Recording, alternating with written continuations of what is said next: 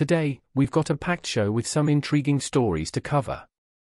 Now, let's get straight into the headlines. In a shocking turn of events, Jadon Sancho found himself omitted from United's squad to face Arsenal. Manager Erik stated that he was unimpressed by Sancho's recent training performances. In a statement, he vehemently denied the claims made by Ten Hag, saying, "Please don't believe everything you read. I will not allow people saying things that are completely untrue.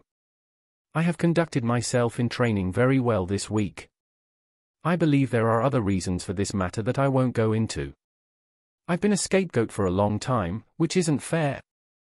But before we continue, if you're a true Manchester United fan and want to stay in the loop, make sure you're subscribed to our channel, turn on the notification bell so you never miss an update, and don't forget to give us a thumbs up if you like what you see. We always appreciate your support. But that's not all, there's another story making waves at Old Trafford.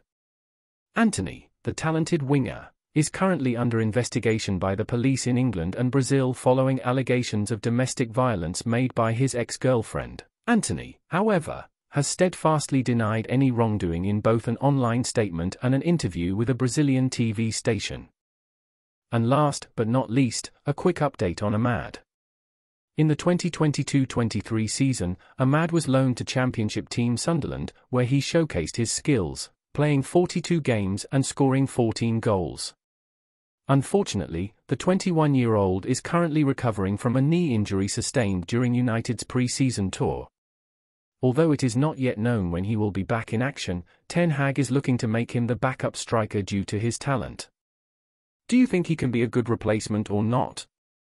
Leave your opinion in the comments below.